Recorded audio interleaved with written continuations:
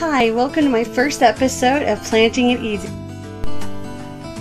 So what you'll need is the first basic thing, which is soil in cups.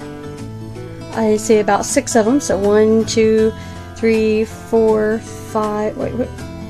Okay, 5, sorry, my bad. 5 of them. You'll need your seeds. This is watermelon.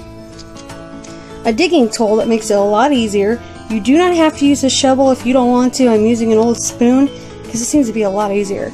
Water, which is what it's in here. So let's start off. So we'll come over here.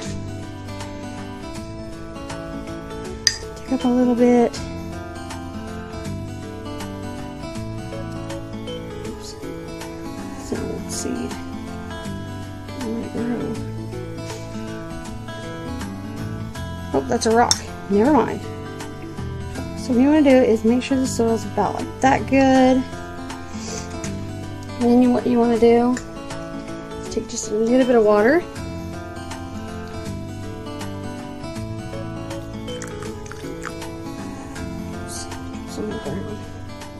A little bit of water in there, let it soil for just a little bit. Then you want to get your seeds out. Not so everybody can see them. You got about 5 pots. So what you want to do is count out in 5s, but just do 2s. So I want to do about 2s.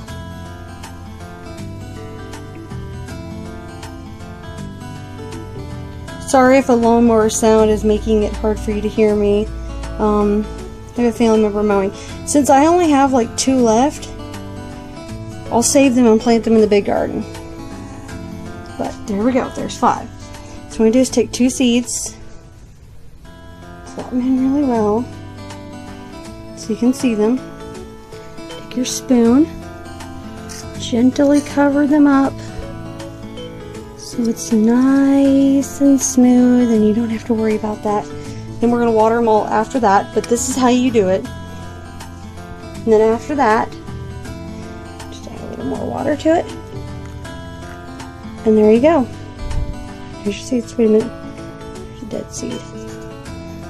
That's an old seed. Sorry, everybody. And there you go. That's how you plant it and making it easy. And I'll show you what the last looks like after I get all 5 of them done. Okay? We'll show you where to put them at and how to put a fencer on it to keep them safe. Thank you and be right back.